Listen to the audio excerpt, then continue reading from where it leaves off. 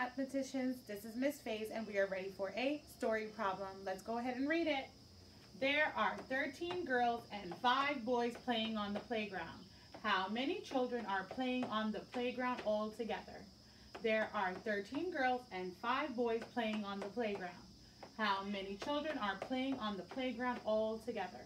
One more time. There are 13 girls and 5 boys playing on the playground. How many children are playing on the playground all together? All right, friends. So let's go ahead and solve. We know that there's 13 girls and 5 boys, and we're trying to find out how many children are there all together. So are we adding or subtracting? Yes, we're adding. We're putting those numbers together. So let's look at the 2 strategies that we're going to use. The first strategy would be to represent all the numbers. So 13 girls, let's count to 13. 1, 2, 3, 4, 5, 6, 7, 8, 9, 10, 11, 12, 13. Beautiful. So those 13 circles represent the 13 girls. And then we have 5 boys. Let's go ahead and represent 5 boys. 1, 2, 3, 4, 5. And now we're going to count them all together, and we're going to make sure we label the top. Let's go ahead and label the top and find out how many we have all together. 1, 2, 3, count with me.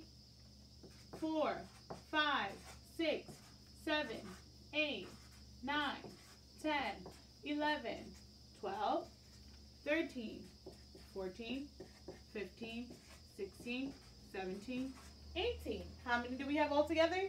Yes, 18. And our matching number sentence is 13 plus 5 equals 18.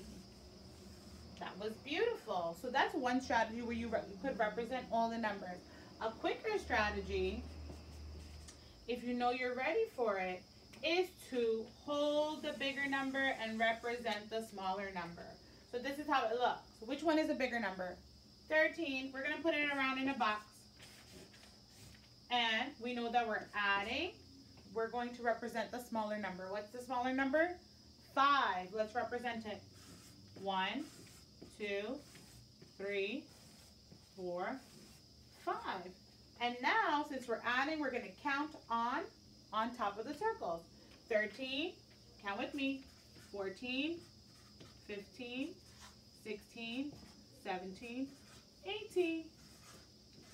18 is our answer, and we have the same number sentence, which is 13 plus 5 equals 18.